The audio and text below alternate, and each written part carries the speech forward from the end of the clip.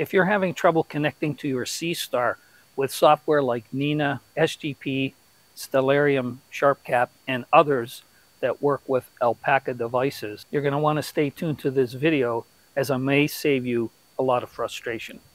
I am Curtis, and welcome to my channel.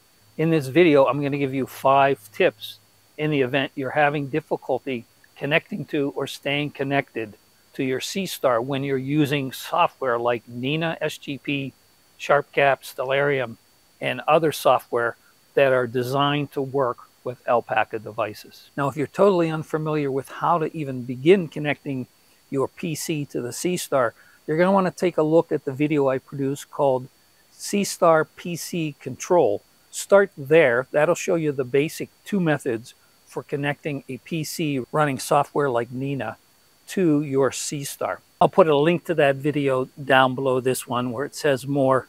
Tap on that, it'll expand, and there you can find a link to that video.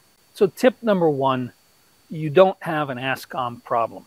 I see a lot of people on internet forums who are trying desperately to solve the connection problem by uninstalling and reinstalling ASCOM, looking for ASCOM drivers, and so forth.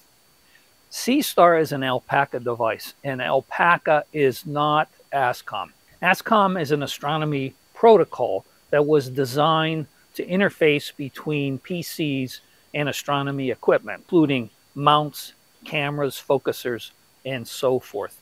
It works on Windows and connects between a PC and the device via a COM port, so you have to be connected with a USB cable. Alpaca is something completely different. First of all, it's not Windows-based, it's universal. It does not require COM ports. It does not require a USB cable. It's a protocol that allows us to connect either by Wi-Fi or by an Ethernet connection between a PC and an Alpaca-enabled device like the Seestars. So there are no drivers to download, and there is no need to have ASCOM on your PC to be able to connect to the Seestar with programs like Nina. Alpaca is built into the Seestar by the folks at ZWO. All we need on our PC is software that speaks Alpaca, and that includes Nina, SGP, SharpCap, Stellarium, and I'm sure there are others that I'm not aware of at this moment. So if you're having trouble making that connection, don't waste your time going down the ASCOM path, because ASCOM is not the reason you're unable to connect. The second tip is that you have to first connect to the Seestar with your Seestar app, either on your phone or a tablet. And it appears that the Seestar app needs to still run in the background, even though you're controlling the Seestar with software like Nina or SharpCap running on your PC. I came to that conclusion by doing an experiment one afternoon where I connected to the Seestar with the app on my phone, got the Seestar up and running, and then connected to the Seestar with Nina running on my laptop. Now, once I connected to the Seestar with Nina, I then shut the app down on my phone by simply swiping and closing the app without turning off the Seestar. So the Seestar was up and running and connected to Nina, and I kept sending commands from Nina to the Seestar to keep it actively engaged. I sent commands to the motor, I sent commands to the focuser, commands to the filter wheel. So I kept Nina engaged with the Seestar over 15 minutes. At the end of 15 minutes, the Seestar actually shut down and I lost connection between Nina and the Seestar. So it seems to me, based on that simple experiment, if you close the app on your phone or your tablet, the Seestar itself will shut down after 15 minutes because it thinks it's inactive, even though you continue to send commands to it through your Alpaca-based software, like Nina in my case, and keep it engaged, it will still shut down. So tip number 2, so even though you're not using the Seestar app to control the Seestar, I think Seestar needs to see that the app is still up and connected to it. Otherwise, it'll shut down after the 15-minute timeout period, and you'll lose connection to your PC. Now, my third tip involves connecting to the Seestar when in station mode And this is a problem that happened to me not once, but a couple of different times. I had the Seestar up and running. I had the station mode, as you can see here, set to on, and I was still unable to connect to the Seestar. So for me, the solution was to simply turn off the station mode and then turn it back on. So basically cycle Seestar out of and back into the station mode. And in that case, I was able to immediately connect to the Seestar via Nina.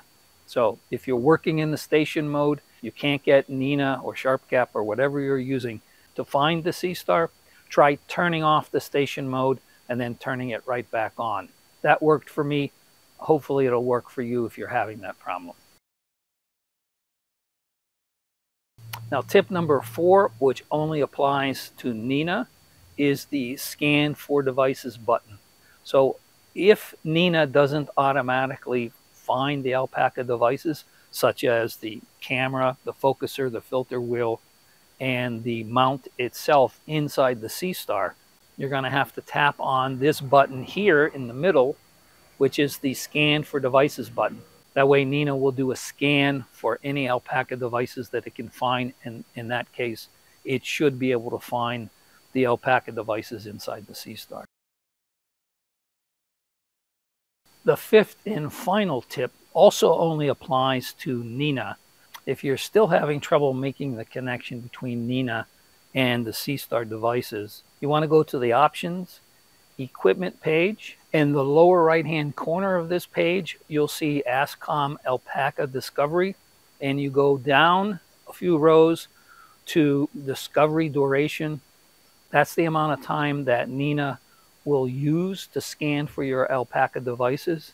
I think the default is 1 second for this. You might want to increase that to 2, 3, 4, or even 5 seconds to see if that helps Nina to discover the Alpaca devices. So those are my 5 tips to help you troubleshoot if you're having trouble connecting between Nina and your Seestar. I'm sure there can be other reasons why you cannot connect, but these are the main ones I've seen reported by folks on the astronomy forums. And even if it's not one of these, at least you can rule these out quickly and not waste your time troubleshooting down a path that is not the root cause of your problem. So hope you found this video helpful. If so, please don't forget to like the video. You may also want to subscribe so you're alerted when I post other videos like this online as well. So thank you for watching, and clear skies.